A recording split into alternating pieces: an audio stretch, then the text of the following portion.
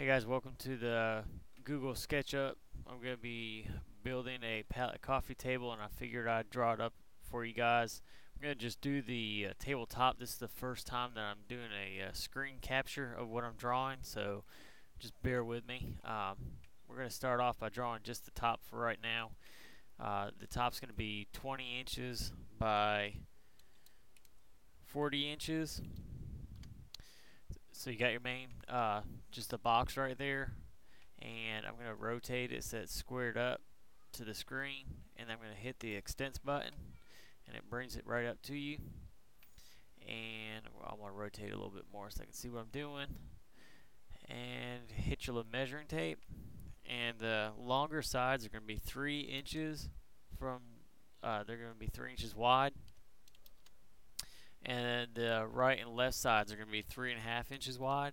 And you can either do that by putting 3.5, or you can do 3 space 1/4/2 inches, and it does the exact same thing. Then you can just run up, grab your pencil mark, draw across, and you have your main border already set. And then what I'm going to do is I'm going to find the center mark and draw a line straight down, and go back and get my measuring tape. And all my boards are 5.5 inches wide, so I can just grab each little guide and put 5.5, and it sets up. I got 3 on each side, so I just move over and do 5.5, and then grab it again and do 5.5 again, and then I can go in with my pencil mark and go ahead and just fill them back in like that. And as you can see, the boards start coming to life. So I can go around and delete all my guides off real quick. And if I can click them, actually. Alright, there we go. And I'll just get them all off the screen. And as you can see, I've got left a border, and my corners down here are going to be half lap joints. So I got to figure out which way looks better.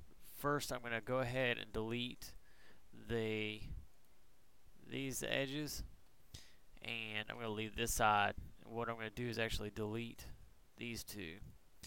And looking at both of the sides, I kind of like my right side better how it looks. So I'm going to actually grab my pencil, extend that up, extend that down, and then grab the eraser, delete these 2 lines. And this is what the tabletop will, or I guess I should say should, look like after I get finished building the tabletop. And I'm going to try to raise each piece 3/4 of an inch. It won't let me do it all at one time, I don't believe. So I got to go through and raise each one 3/4 of an inch. It's not a big deal, but if somebody knows a way that I can do the entire thing all at once, let me know. It'll probably make life a little bit easier. So, and you can do it by, I guess, either putting in 0.75 inches and it goes up the same way, or you can just do the 3/4 inches. And as you can see, the tabletop has been finished. And as you can see, if you look under on the underside, it's gapped underneath. So that's the only problem with it right now, I guess. So I would have to redraw all these lines, but you get the gist of what it looks like. I wonder what will happen if I delete these lines right here. Oh, that just... So let's go ahead and undo that erase. Okay, so let's go ahead, make sure everything's nice and even still up on top. Now that's all nice and even on top. so I'm not really worried about the top. But that's what the top's going to look like. I'm going to finish drawing it up a little bit later and do another little session like this.